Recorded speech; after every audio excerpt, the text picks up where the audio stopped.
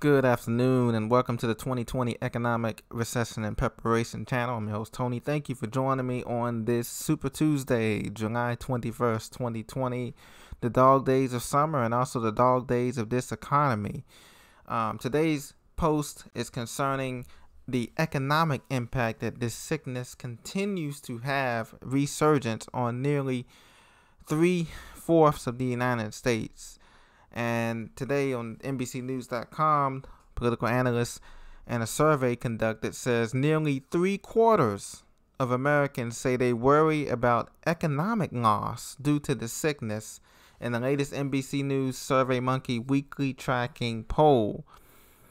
As of today, July 21st, less than a quarter of adults believe the U.S. economy is excellent or good as this pandemic continues to ravage America, and we lead in cases around the world. Overall, just 2% called the economy excellent, quote unquote, with 21% calling it good. The majority, 43%, called it fair, while 32% rated it poor. Now, it's unclear what was the sample size of this survey, but when asked what issues matter most to them, each subgroup across economic, age, education, and racial lines said jobs and the economy, except for Democrats, liberals, or those with postgraduate degrees. In these groups, healthcare rated first, followed by jobs and the economy. Well, same thing. If you don't have jobs, you don't have economy, you don't have a healthcare system, okay? With the unemployment rate above 11%, as a matter of fact, the unemployment rate is ticking up again. Okay, remember it reached that all-time high 2 months ago at 15%. That's just the official numbers, okay? 74% of adults say they're concerned that this sickness will have a negative impact on their household finances. And 91% of adults said this sickness will have a negative effect on the economy. Now, let me repeat that. 91% of adults said that this sickness will have a negative effect on the economy. Millions of Americans have received stimulus checks in the early weeks of this sickness to kind of buffer the effects of this sickness as they stayed at home or sheltered in place or worked from home. But now that these stimulus checks are wearing off, and now that the talks of a second stimulus checks are stalling in Congress, particularly the House and the Senate, things are looking to be very dire. You know, next week is the deadline that every economist, all of us are looking for. Friday, July 31st. It's the deadline when the extra $600 a week could be not extended. And also the moratorium on the rents and the mortgages could be ending as well next Friday if Congress does not extend it through August. So the Democrats have been pushing for more direct payments as part of the next round of this sickness relief bill. But they're having trouble. And now even our president admits that this sickness is going to be worse than he first thought, and that it's going to take even longer to recover from this sickness than initially thought. So now we have muddy waters here with this economy. Things are in no way getting better. Nearly 9 in 10 Americans now worry about the U.S. economy completely collapsing. And that transcends party lines. It doesn't matter if you're a Republican, Democrat, Independent, Libertarian, Green Party. 9 out of 10 Americans now worry that the U.S. economy could be in danger of collapsing. And I guess you can throw my name in there too. You can say that I'm worried about that. We know that the collapse is coming. With 3/4 also fear the communities reopen too soon. They reopened this economy too soon. What little that was left of the economy, particularly in retail, particularly in hospitality, particularly in transportation and healthcare.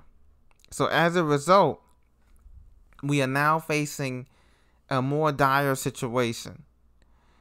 And because both this sickness and this economy is not getting better, we're going to be hit with a double whammy. A double whammy of not having enough money to pay our bills, not having enough money to sustain a country who is now dependent upon stimulus. Either the corporate is dependent upon stimulus, the individuals dependent upon stimulus, and we're also going to be faced with rising taxes as local governments and cities try to deal with revenues falling. There's been a mass exodus from cities like New York City. A lot of the upper middle class and super rich people are moving out of New York City because of the high taxes, and that has left a tax revenue drain in a lot of these cities, in Chicago and New York and LA, in Houston, Dallas, you name it, St. Louis, Denver, Cleveland.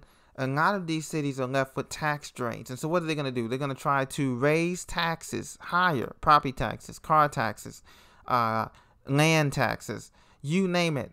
They're going to raise taxes higher, but the money is just not there. It's like squeezing blood from a turnip. Many of you have already reported to me that there's food shortages going on in these stores. And the stores that pretending to have a lot of supply are going to run out as soon as they don't get stimulus. A lot of airlines are going to go bankrupt. As you know, United Airlines is laying off 20,000 workers along with American Airlines. Delta Airlines said they're laying off workers starting in September. Okay, so a lot of airlines are going to go bankrupt, and we're only going to be left with one or two strong airlines in the United States. Also, in addition to a coin shortage, we also could be looking at a black swan event, and that's what Americans are worried about as well in terms of financial. What if the power goes out for a few weeks because of this sickness? People don't report to the plants, don't report to work, okay? What if we have another attack, okay, on this country? What if something comes out of left field? It would just be like the domino effect, a tip over this already leveraged economy, okay? And you know what? I've been thinking more and more about this, and I think that they want this economy to just completely collapse. Everybody on all sides, Democrats, Republicans, because they're spending reckless money. When have you ever seen a time, other than the Great Depression and the New Deal that followed, where FDR spent all the money that started all these organizations, where we're just spending reckless money on both sides, and people, remember, they're getting the money off the top. This is the truth. You know that your representatives in Congress are getting their money off the top. The lobbyists, the special interests, the triangle, the iron triangle as they call it, made up of lobbyists, special interests, and the government. They're getting their money off the top, and they're leaving you with breadcrumbs, a $1,200 stimulus check. $1,200 doesn't even cover rent in certain cities here nowadays, okay? For a 2-bedroom apartment, you can't even find that in certain cities like D.C. and New York and Philly and Boston, okay?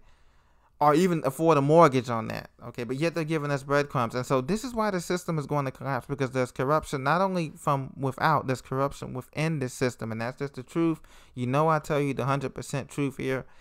And that's what's really going on. So this sickness crisis is also, even though it is going to be a bad and chaotic time, a depression for many Americans in America, a time of limited resources, there's going to be some people that's going to profit from this. And you know that those people, who they are, the top 1% is going to profit.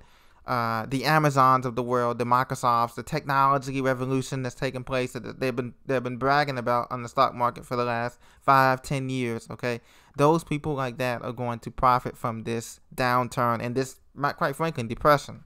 Okay, so they're expecting that. So we have to prepare. We have to invest in ourselves. We have to invest in our families. We have to be more self-sufficient, and that's why I preach that we have to be self-sufficient, because right now you just seen here that the majority of Americans don't have confidence in this economy, okay? And that is across party lines, that's across racial lines, that's across economic and education lines, okay?